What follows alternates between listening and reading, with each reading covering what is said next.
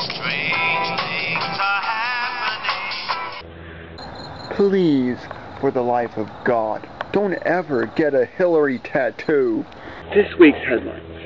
A man sues Jet Blue Airways, claiming the captain told him to get up from his seat and to sit on that seat in the bathroom.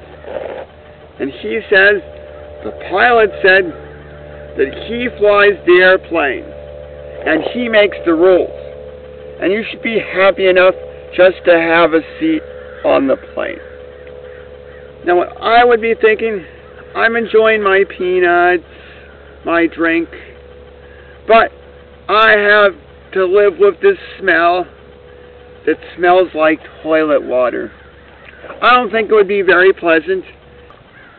In the capital city of Albania, Tirana, the power goes out for 72 hours, thanks to a cat chasing a mouse. They run into electrical wires and get electrocuted. And you're probably unhappy, because for 72 hours, you have no clock radio. But you don't care about the poor little mouse and cat that got electrocuted.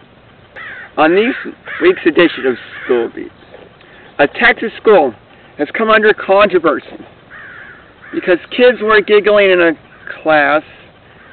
Their German textbooks have pictures of naked women in them.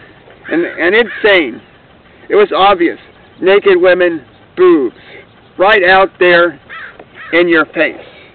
Apparently, these textbooks have been in the classrooms since 2005, and no one noticed. And what's wrong with this? You know, what are these Germans thinking? Oh, look at Helga's apple strudels move. Cool, cool, man. Yeah, you might as well have the female anatomy of American Indians in history textbooks, because that seems to be appropriate. It's part of history, right, to learn about the anatomy of female Native Americans and stuff.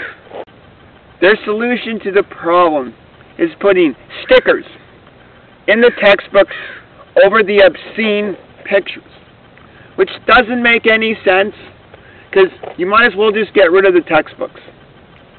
Because if I were a kid, I would just rip off the sticker just to see the obscene photos. Because my mother wouldn't let me read Playboy.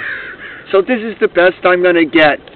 This Week in Strange has been brought to you by the LA Parks and Rec, providing quality entertainment.